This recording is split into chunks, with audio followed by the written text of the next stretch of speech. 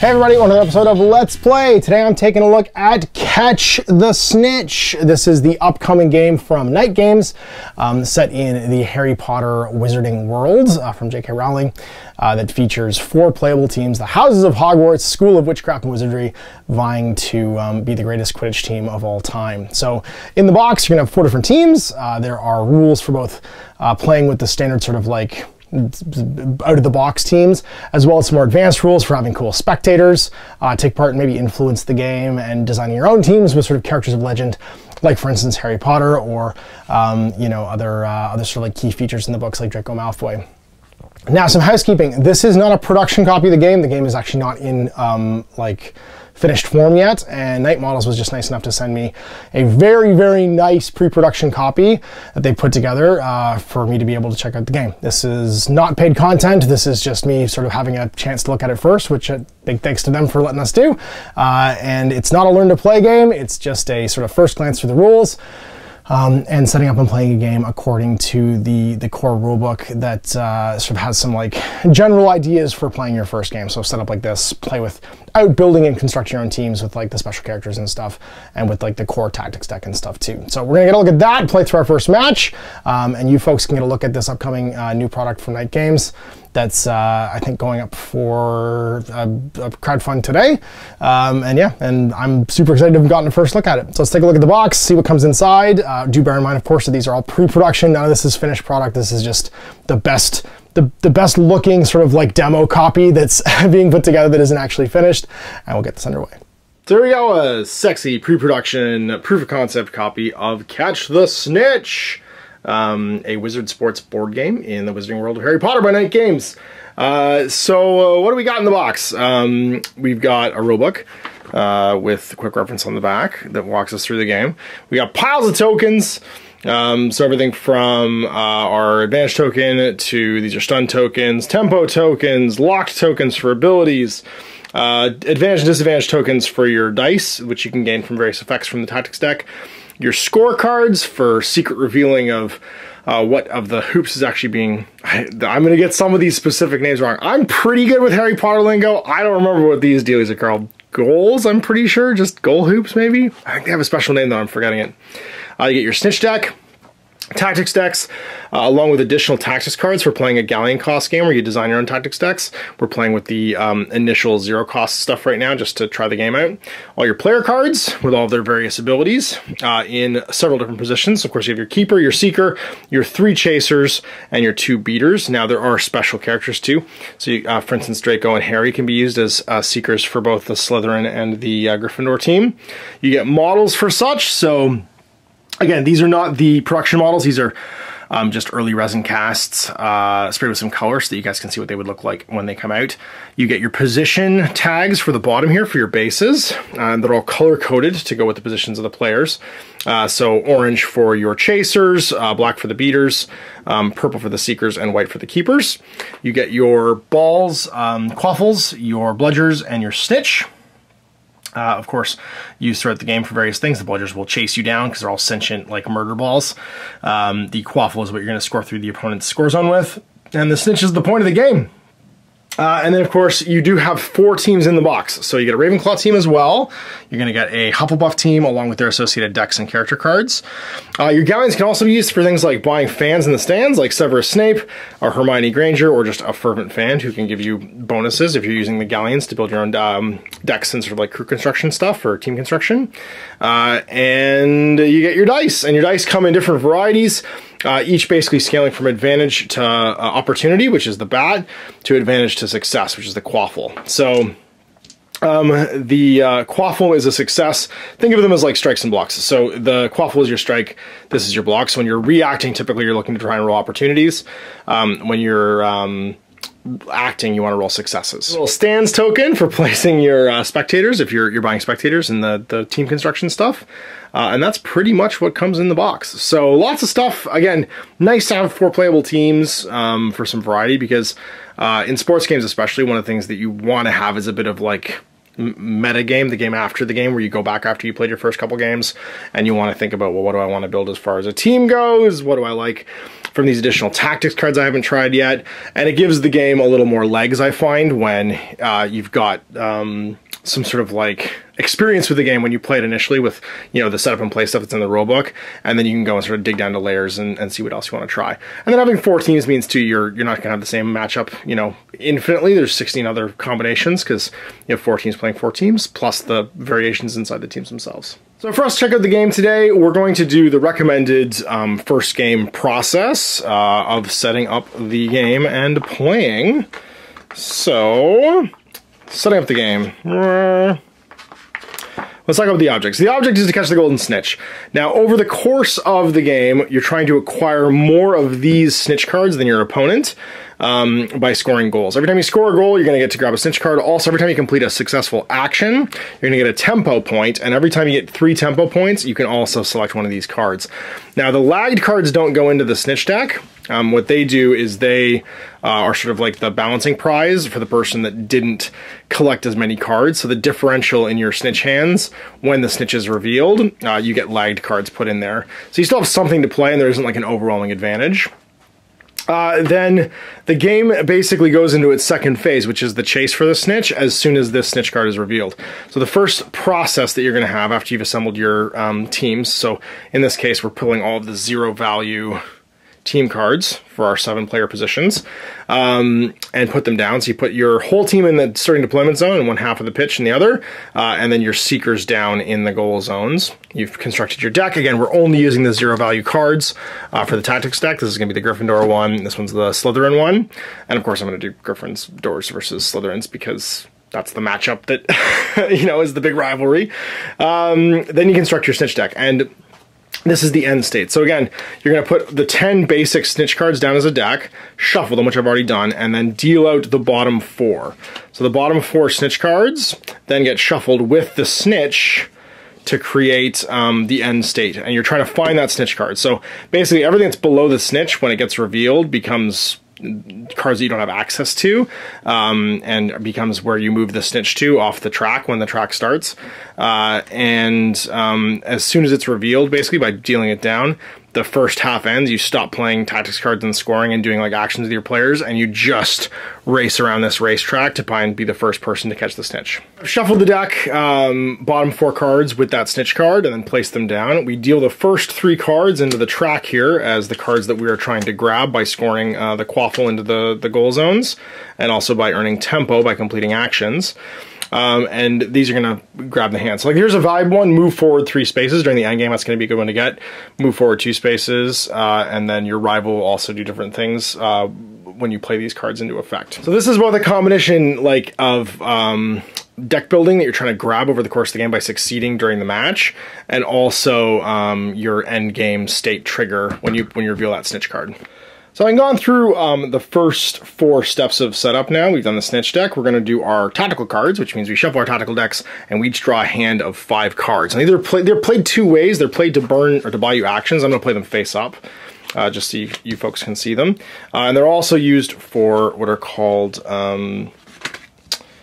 not intrigues, intrepid moves. And intrepid moves are the values, basically, the descriptors over here. So the top is the actions, how many actions you can take, and they're kind of like your buying currency for doing stuff during the turn. Then these are your additional abilities that you can do as effects on top of your actions. So there's my 5 Gryffindor ones, and I'm going to get 5 Slytherin ones, and once our tactical hands are drawn, our tactics decks, we are ready to kick off. So kicking off, you're going to use the black dice, and you're going to have one player choose to be the opportunity and one to be the success. So we'll have Gryffindors be the success and the opportunity be Slytherin. And it's just a 50-50 in this case. So opportunity means that we're going to have the attacking team be the Slytherins. They get the attacking team marker. Now this is always the person who's acting first, placing the first card from their tactics hands, revealing things first usually. And they also gain possession of the quaffle. So the quaffle goes to one of their chasers. We've got 3 here. Adrian Pusey, Marcus Flint, and Blaze Zabini. We're going to give it to Blaze because Blaze is real good at moving the ball. So you place the quaffle in contact with that player and it becomes theirs. Player places a bludger, starting with the attacking player, and they can place it in any zone that isn't the deployment zone or outfield, so you can't put it out of bounds. So both players place one. Typically you want to put one where you can put it in striking distance of your opponent, because you're going to use these to hand out, both to gain tempo by hitting people with the bludger, and also to hand out stuns, which reduce successes. And it has to be in your rival's half of the pitch when you place it, obviously. So you're going to place it somewhere where they might want to sit or step. So putting it back here and over here means that it's in the rival half. Now these zones are in both halves, you might notice, because it has a center line here, which means they can be on either side. Them in the deployment zone or the scoring zone, though. Then your players are going to break off from deployments. So the attacking coach chooses a player to do it, then the defending does 2, then the attacking does 2, and then the defending does 1. The defender always does the final break off, basically, and you get placed from your deployment zone into an adjacent zone, or from the scoring zone into an adjacent zone. And each player can only be moved once. So, first things first, the attacker has to place one. We're going to place a bludger over here, or a beater over here, rather, which is going to be, what's your name? Just Slytherin Beater. He doesn't get, this guy doesn't get a name. He gets to place 2, so we're going to do, I think, George Weasley, because of course they're both Weasleys, over here with this beater, or is our bludger rather, to try and make some attacks.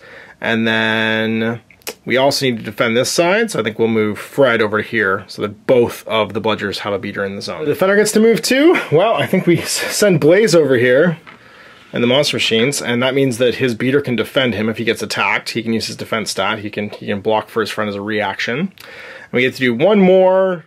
Let's throw our own beater. No, let's throw our seeker over here, I think. Into the back. One left for the Gryffindors. They are not super excited about them being over here, so they want to throw some disadvantage down. And that means throwing a chaser over here to attempt to steal, I hope. With the kickoff done, we're now going to join into the game sequence. So both coaches are going to check their tactical decks to decide which card they want to place first. And the first card you play, you're always playing for action blocks. Now each action block is resolved in order, and you can see that some action blocks only have 2, and some have 3. And the number of actions you can do is the number of wizards on a broom that are in there. So right now it looks like the Gryffindors have 1 3-action block, and so do the Slytherins. And then a 1-1, 1, and then 2, a 1-2, and a 1-2. And it's pretty much the same over here, except we have a 3-action block, a 2-1, a 1-2, a 1-2, and a 1-2. Now when you play these as action blocks, which is the top score here, which is going to basically for the game sequence determine how many times you can move a player or do something, you're not going to get to use their effect, and these get discarded at the end. So you don't necessarily want to have effects that you might want later to get played. We're going to keep it simple for this one, and we're both going to ante in. So you ante in into your action deck over here, your section, and you won't show your opponent, but obviously from this point of view it doesn't matter because we're just learning the game. And we're going to do, I think, the 1-2s. So we have a lot of those. We're going to have them drop this one. So dropping a 1-2, students have the quaffle and could potentially score. So doing a 1-2 for right now might be a good idea as well. So now starting with the attacking player, they can play cards for their effects as well. So the Slytherin player has to play first. That means the Gryffindor player is going to see what they're trying to do if they want to use any of these intrepid abilities. We've got a few to choose from here. So choose one of your players in a zone containing at least one rival with a stun counter. Can't do that one this round because no one's stunned. Each time you roll a result of 3, after applying all those, so 3 successes, you may place a stun token on a rival player who's on have a stun token. Pick a friendly chaser in the same zone as one of your beaters. That chaser may perform a free beat action using the shoot value instead of beat. That feels really good because I have set that up over here. So we're going to play that over there and allow them to do it. Basically what it's going to allow me to do is have my chaser hit their chaser. And it's when it's my time to act. So we'll place that down. Then the Gryffindor player gets to play one. Well, they sure do like the idea of not getting hit, so they're going to place this one, which is each of your chasers immediately performs a free move action. So then you could continue to play cards, but the Slytherin player is going to decide not to, as is the Gryffindor player. And after that's done, starting with the attacking team and then alternating, the intrepid moves are then played. Their effects are now resolved in reverse order, right to left, as the cards were laid out. The attacking coach resolves a card first, then the defending coach, then the coaches alternate until all of them have been resolved. Starting with the friendly chaser, which is going to be over here, we're going to have Blaze use his shoot value, which is going to be orange, orange, black, to attack this chaser. His name is Dean Thomas. Now when he's attacked, he has to try and evade. Reaction. So when they get attacked, by a bludger, either because of a rival's beat action, because the bludger attacks them, they can make a maneuver to try and do it. Beater is a target of a rival's beat action. They may use their defense value to roll this reaction. we don't have any kind of reaction here because this poor fella doesn't have the defense skill. Only beaters have that. So this chaser's going to get attacked using his shoot value, and as long as he rolls 1 success using a 2 oranges and a black, he's going to gain a stun token. He gets 3 successes. 1, 2, 3. The beat action, they're in the same zone. They takes a dice roll. If successful, place a stun token on the target. So he's going to have a stun token. And if he had the quaffle, he'd lose it as well. So we're going to take a stun and throw that on poor Dean Thomas. You can have up to 3 of these. If you have a stun token, you're -1 success or opportunity if you're attacking or defending in any situation. Now we get to resolve these. Each of the chasers performs a free move action. So we'll have a chaser move back to here, and then a chaser move to here. Now he's stunned now. And now that these are resolved, they're done. And so we can put them in the discards for our relevant tactics decks. And we have our action blocks to resolve. With the attacking player, 1 action in the first action block. So they get to pick a model and do 1 of the actions that they can all do. Now there's 2 universal actions, and then the rest of the actions are tied to your card. So move and recover. Move is you go from one section to an adjacent section. Recover is you remove a stun counter. So we're going to move with good old Blaze Zabini. So Blaze has a special skill. When this player performs a move action, they move up to 2 zones as long as they end the move closer to the opponent's scoring area than they began. So instead of moving 1, he can move 2. And he's going to go 1 into this zone and then 2 over to here and be in the scoring zone. That resolves that action block. So that one's done. He only got 1 action of it, but he got to move all the way over there. So now we go to the action block for the Gryffindors. Well, they're in trouble. They've got someone in scoring sort of like range because it's in their scoring zone, and they have a single action to try and stop it. So we're gonna use our keeper, which is Oliver Wood, and he's gonna try and steal. Now he steals with 2 block dice, and when you are targeted by a steal action, you can react with your own steal value. His steal value is 2 purples and a black, so he's gonna defend with that. Other effects here, no one's outnumbered, no one's stunned. When you're outnumbered in a zone, you lose successes just like being stunned. And if you're outnumbered by more than 2, it's 2 successes instead of 1. So attempting to steal, Oliver's going to roll his 2 dice and get no successes at all. So what happens to Blaze? Blaze doesn't get any blocks either. So if it was reversed, that would have been 4 to 3, but in this case, neither one succeeded at anything, and the action failed. Resolves that action block. So now we're back to the Slytherin action block where they can take 2 actions. Now if you score, you immediately end your action block. So we're going to not try and score. We're going to do something first and then try and score so we don't waste the second action. So with the first action in the action block, we're actually going to move, and we're going to spread out slightly and have one of our chasers move into here with the Seeker. Chaser's name is Adrian Pusey. When they perform move action, they can move up to 2 zones as well. So they're going to move over to here. Slytherin chasers are all fast. The version of that for the Gryffindors is if you break tempo after a pass, do not lose the tempo point you'd earned. So basically breaking tempo allows you an additional advantage, but you lose your tempo points normally. The Gryffindors get to keep their tempo points. Action block, we're going to try and shoot. And shooting means we aim at the hoop. So first things first, now normally you would do a blind ante to see which of the 3 hoops you're going to.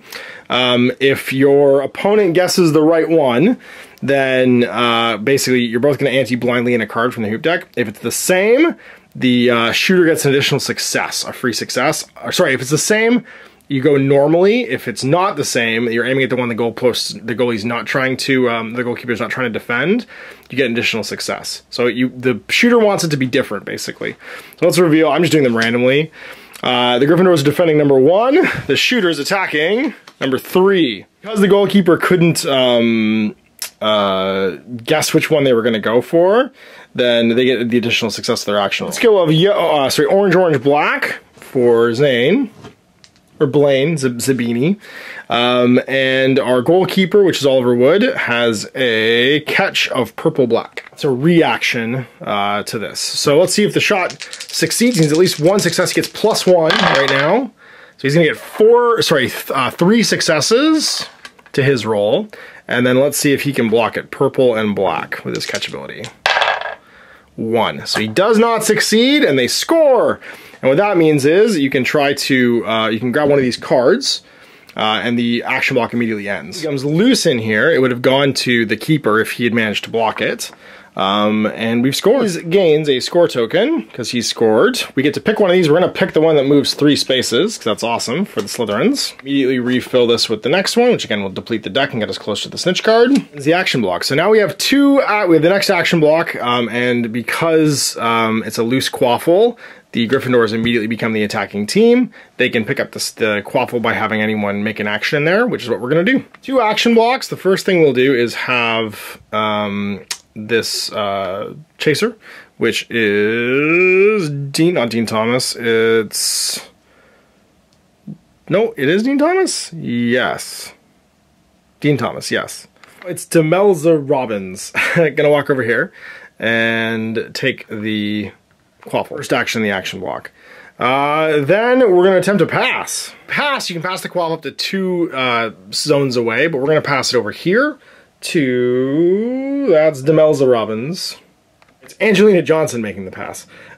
So her pass value is going to be orange, purple, black. I'm going to attempt to catch it with an intercept over there, so it's just a pass. Needing 1 success and getting it, and that makes it a successful pass, which means they will gain a tempo point as well. And that tempo point could be used to also break tempo. Tempo means you can immediately perform a free pass or a free shift of a zone. And normally you'd give up your tempo point to do it, but the Gryffindors can just do it for free with their chasers. So we're just going to do that. We're going to have her pass and then also shift into this zone, following up with her teammate. That was the end of that action block. So we end the end of turn phase, which means we discard these cards.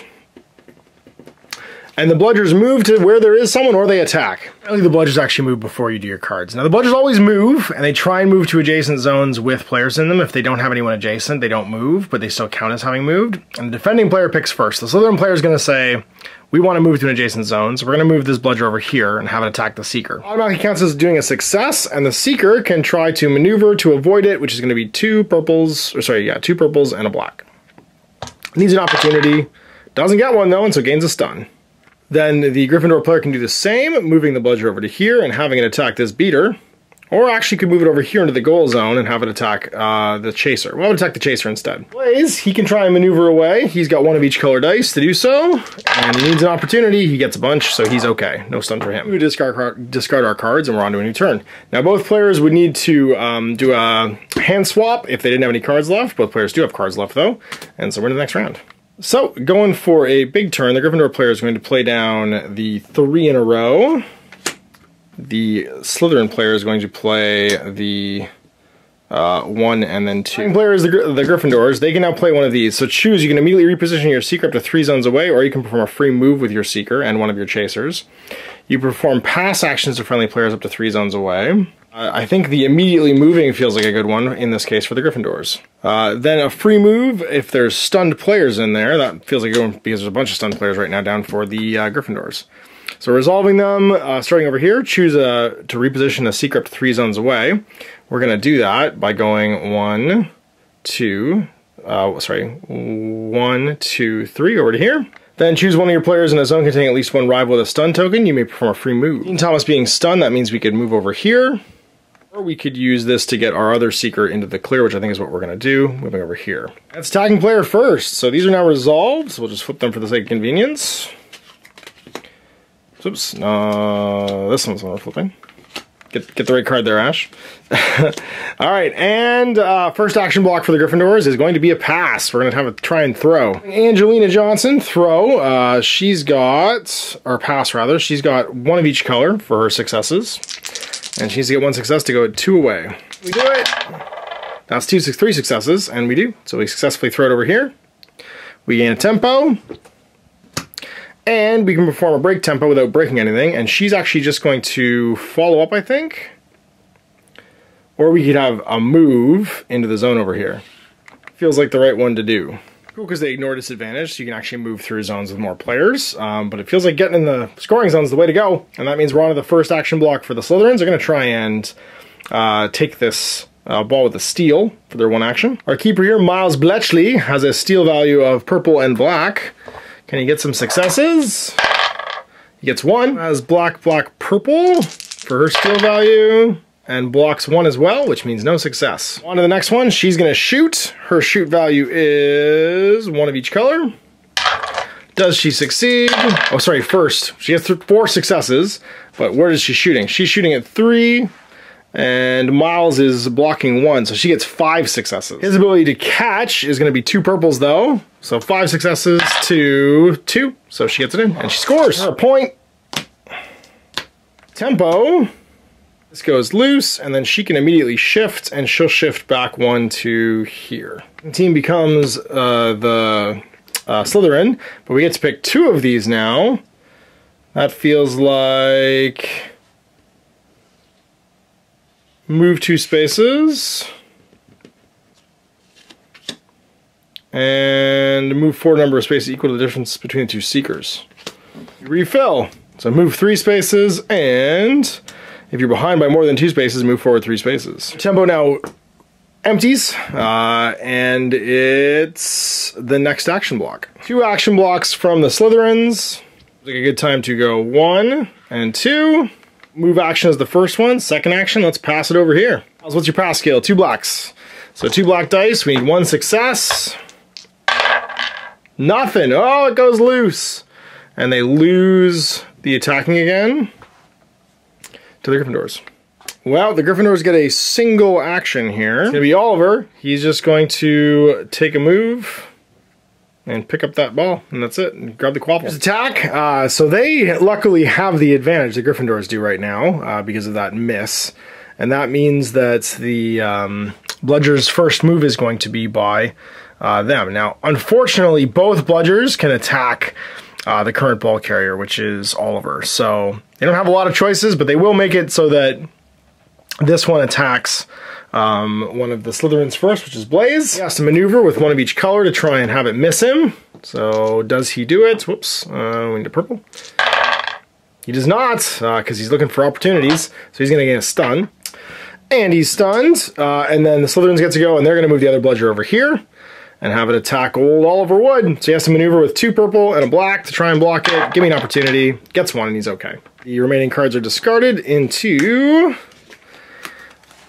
the pile, and both players are left with a single tactics card for the next turn. Next game choice, so just playing them both for effects, and it's going to be an action and a double action block for each of them. It moves, because they've only got 1 card each. The Gryffindors are attacking, and that does mean that there's an opportunity here to try and score again with an undefended goal. Going right to a pass, being able to pass over to here, because it's 1 to 2 zones away, and Oliver's pass skill is going to be a purple and a black. Needs 1 success. Gets it. And that'll throw the quaffle over to here. Use the opportunity to gain a tempo. And then not breaking tempo, this chaser will shift. Now Dean Thomas, unfortunately, is not feeling great because he is beat up a little bit. Making it hard to steal right now, so how are we going to try and stop this with the Slytherins? Well, with a single move, it probably makes sense to move over to here and get the beater in place, or get the goalkeeper back in the zone. I think the goalkeeper getting back in the zone is probably the safer bet. Gryffindors now have a double action block, and that means that although Dean is stunned, he'll attempt to move in and then shoot. -1 success, but both players now revealing their goal cards. So blocking 1 with the Slytherin and shooting for 3. Cancel out the stun's lack of successes there, and he's going to try and shoot with 1 of each color. And then old Miles Bletchley blocking, or sorry, trying to catch with 2 purples. That's 4 successes. 2 purples though, these are good dice. Nothing. Going loose, losing the attacker, but gaining a tempo for scoring. Gaining another score mark on Dean. And stealing another card for the Gryffindors. This then refills. And it's the Snitch! So the second phase, the Snitch is revealed. Both teams have spotted the Golden Snitch and will try to reach it. So both the Snitch cards that you obtain during the first phase are integral. These are the 2 effects that are listed to help the Seeker win, as detailed below. Race for the Snitch. Place both Seekers in the space at the end of the Snitch track. Both the Seekers have spotted the Snitch and head over to here. The Golden Snitch towards the Seekers, a number of spaces equal to twice the number of Snitch cards left in the Snitch deck and the row, not including the Snitch card itself. So there's 4 remaining, so 8 it's going to go back. So 1, 2, 3, 4, 5, 6, 7, 8. So the Snitch is here. when they see it, and this is where they're racing towards. With the fewest snitch cards, receive as many lagged cards as the difference between the number of snitch cards with their opponent. So with 3 snitch cards for the Gryffindor, that means 2 lagged cards get dealt to the Slytherin player. Oh, I missed. We have to actually advance it 4, 5, 6, so times 2, so 12 spaces. So 1, 2, 3, 4 more. Because you actually counted these cards remaining in the zone, but not the snitch card when you advance the snitch. Now with the snitch hands put together, and I'm just going to do these randomly because I don't have an AI opponent, we have to determine which of the 2 seekers is actually in the lead, and that's going to be the person with the most goal tokens to start off with, so that's the Gryffindor player. So they go in the lead, so they basically resolve their card first and also are considered to reach the snitch first. If you end up in the same space over the course of advance, the seeker who reached the space first is considered to be ahead. Each player secretly antes in one of their cards, and the player who is ahead reveals it first. Move forward 2 spaces, and then your rival chooses. The rival must move back 2 spaces, or you advance 2 spaces. Forward 2, 1, 2. Now the rival chooses. They must move back 2 spaces, or I advance 2 spaces. Well, they'll choose to move back 2 spaces because they can't go any further back than they already are. Then we reveal the rival card, lagged, move forward a space. So they get to go to here. And they would both choose their next card to play. The leading player will then play it again. So reveal it. Your rival moves forward 2 spaces, and then move forward a number of spaces equal to the difference in the spaces between the 2 seekers. So the rival's going to go 1, 2, and then you move forward the difference. So 1. But you're in the rear because you got their second. Then move forward 3 spaces. So move forward 3. 1, 2, 3. And if you're behind, move forward a number of spaces equal to the number of other snitch cards you played so far. You're not behind. Finally, the last card gets revealed. If you're behind by 2 spaces, move forward 3 spaces. You are. So 1, 2, 3, and you get their second. If you're behind, move forward 5 spaces. If you're ahead, your rival moves 1 space. You're behind, so nothing happens. And then finally, lagged, move forward 1 space.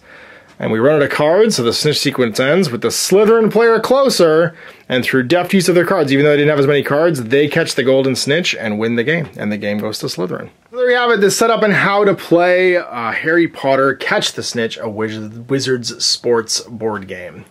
And there is a lot more to add to this afterwards, of course. Like I said, you can build your own team using galleons. Usually 5 galleons is what you're going to build. You'll use that to do things like buy spectators. They have a magic zone or encouragement zone, so you can buy spectators, and they have a galleon cost usually. Every team must be made, if you're going to use your build your own stuff. To build a tactical card deck, you have to have 15 cards. Also, that you're discarding 0-cost cards to put in the 1-cost cards. And then the same thing goes with your teams always need to be 7 players with the 3 positions, there's 4 positions all covered. Using spectators optionally, you always get a fervent fan card for free. So like you can always have that 1 spectator. So if your opponent decides to use one that he's paying for, you're going to have one no matter what. And a coach can play a spectator card at the end of any time by placing the marker in one of the empty zones or occupied by a rival spectator on the spectator stand. Each spectator card specifies which zones it can be placed in, and then it triggers and applies its ability. So for instance, Severus Snape, he'll cost you a galleon if you want him as your fan. A rival player that receives a move action receives a negative token because he whispers something evil at you.